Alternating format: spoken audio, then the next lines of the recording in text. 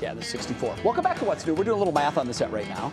You've probably seen these gargantuan water bottles in stores. You've seen them on Amazon. They're crazy. There's a couple right there. They range between 64 and 128 ounces.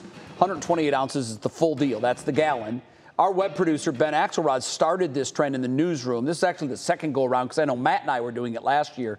And just by doing that, Ben lost 7 pounds in 2 weeks. Wow, I would always incredible. think you would gain weight because of water weight, right? Oh, apparently We're about to be there's a little educated. bit something different happening there. But we have a lot of questions. I'm sure you do too, especially about that 128-ounce water bottle. This is the baby version. That's this only is 64. That's a half gallon. So it's twice this. Twice that. Yeah. That's crazy. So, of course, we called our friends at the Cleveland Clinic, and registered dietitian Kate Patton now joins us on set. Look, we know it's important to stay hydrated. That is universal knowledge, I think. But can you actually drink too much water? You can, but it's really, really rare. Okay. So a gallon is not too much. No, it's not. All right, Especially so for men. It does depend, on your size and, females and males. But for men, that much is safe. Okay, so we've been debating this in the newsroom. Now, Carmen has been doing this. She was doing it, she started it last week. And I would walk in and I would look at her water bottle and be like halfway gone. I said, "You're doing well. How's it going?" And she got to the point where she's like, "Oh, this is easy. I mean, I'm used to it now." Today I came in, I didn't see her water bottle, and I said, "Where's your water bottle?" She's like, "I quit." Oh. And I said, "Why?" And she said, "Because I feel like I'm in the 3rd trimester of pregnancy." There's so the what water are the weight. pros and the cons of doing this? Sure. So, most of our body is made up of water, so we do need it. So 60% of our body is water. 75% of our muscles are water, and it, keeps your skin healthy. Our body needs it, our blood needs it.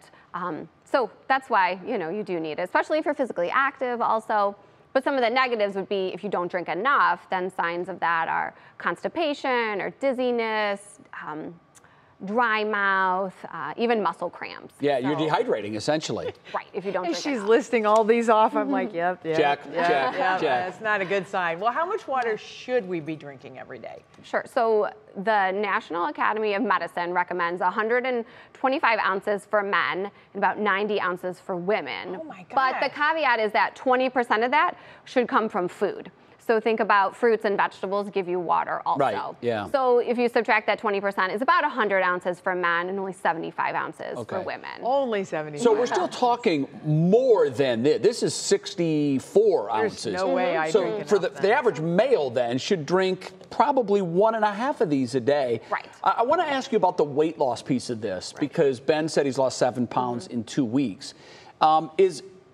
I've heard one of the benefits is it makes you feel more full, and that way your portion sizes are smaller because you need to eat less to get that full feeling. Is there Yes, benefits in that's that? true. Exactly. Yep, Okay. right. You do feel more satiated. So it's, the in a more way, water you drink. it's a diet.